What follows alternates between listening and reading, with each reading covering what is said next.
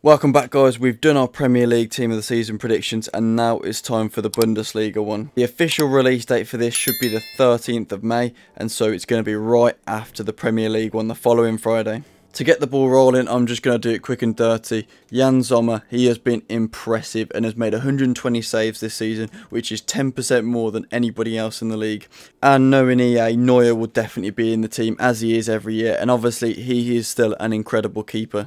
With the defence, we are starting with two exciting players who many had not envisioned having the season they have had. Schlotterbeck has been a powerful and quick centre-back and has been hard to beat this season, even registering a handful of goals. David Raum has been pivotal to helping keep Hoffenheim in contention for European football with a respectable 10 assists so far, which is joint third most in the Bundesliga. He has, however, produced the most crosses this season, hence the amount of goal involvements he has accrued.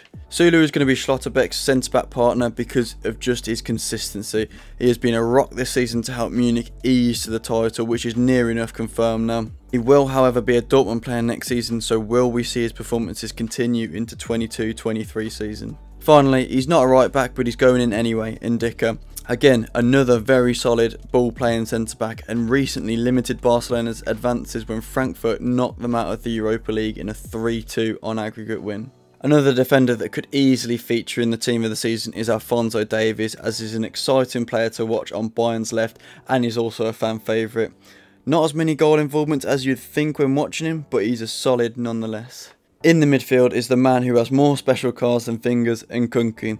He's been, bar Lewandowski, the Bundesliga player of the season. With 17 goals and 13 assists, it's a sublime total for Leipzig star man. Despite all this, they have fallen short of Dortmund, who are in second place by quite a bit, but that takes nothing away from Nkunku. Then we will have the player that leads on assists this season, Thomas Müller. He is one of the most consistent players in German football, and at an age of 32 has still managed to create 16 chances that have led to goals this season. He's a Bundesliga Team of the Season staple and he's there again. Finally, I do think Kimmich is the best to complement this field. I know it's another Bayern player, but they have been solid this season. And it's not all about the stats, even though he has bagged 10 assists, but he's been a great defensive minded asset for Bayern, accompanied by his sublime ball playing ability, and he's the third midfielder in this squad. Other exceptional performances have come from Bellingham, Wirtz and Koeman.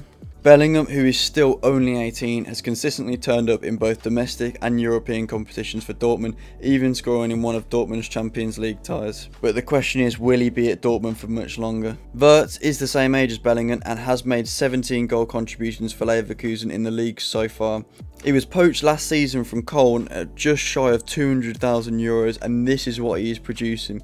Surely he is the biggest bargain globally this season. And finally, Koeman has been an exciting watch. He has been consistent in the Bundesliga and has really turned up in the Champions League prior to Bayern's abrupt ejection by Villarreal, of course. Strikers is nice and easy for this league. We have this man who's already got a Team of the Year card. Lewandowski is number one with 32 goals and is arguably the best striker in the world at the moment, with potentially only a challenge from Benzema.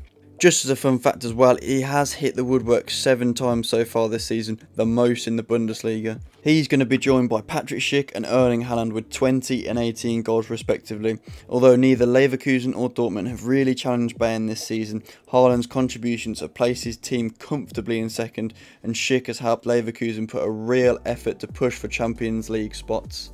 Anthony Modeste deserves a place on the bench with 17 goals and is being Köln's talisman after being promoted in 2019.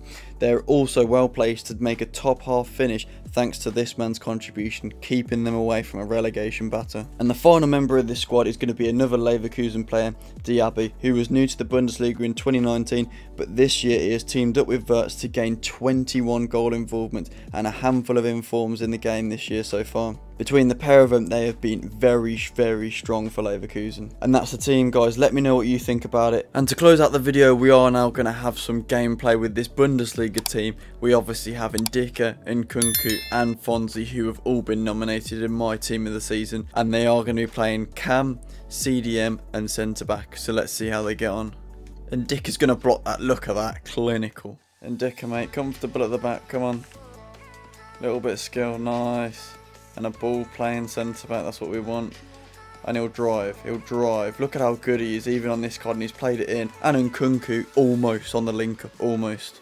Alphonso Davies, look at this pace, look at his pace. Can he play the ball as well? He can to Malin. Is it going to result in a goal? Maybe if I go back to him. Oh, Nkunku, mate. Okay, if you're going to give him the space, mate, he will do it. He will do it to you. Oh, Alphonso Davies just getting himself out of trouble. And again. Oh my gosh, look at that. And offload it. Lovely play. And Dicker with a solid block there. Automatic blocking. And Nkunku out muscling him. And is this going to be a second goal? Almost. And Nkunku wants it back. Go on, mate. On his left. Past the keeper. Look at that for a finish. Left foot banger. Go on, Dicker, mate. Mbappe in his pocket. Distribution from Nkunku. Look at that. Picking out the right back. Bombing up the pitch. And Nkunku's through again. He's going to chip it this time. Go on for his second. Oh my gosh. He has. Left foot, right foot. And Dicker again. He's dribbling out of defence. Is pretty damn good. He keeps it pretty close to him for the most part. And then if he releases now into the striker, one more. And Nkunku's got it now. He's going to play it. And across the goal. And from Ndicka's play from out the back, we've just scored. Fonzie's covering in there. He's quick enough to get back. Ndicka shutting down prime icon moments Henry. And Nkunku through to Rainier. And look at that for a goal. Little chip over the keeper. And Nkunku with the assist. And Dicker over to the right, over to the right, over to the right ball as well. His ball playing is exceptional. Back to Nkunku, go on. And get it across the goal. And he's got another assist. I think that's Marlon that scored it. Nkunku's through. Come on, mate. Finish the game. Finesse it. Oh, he was so close.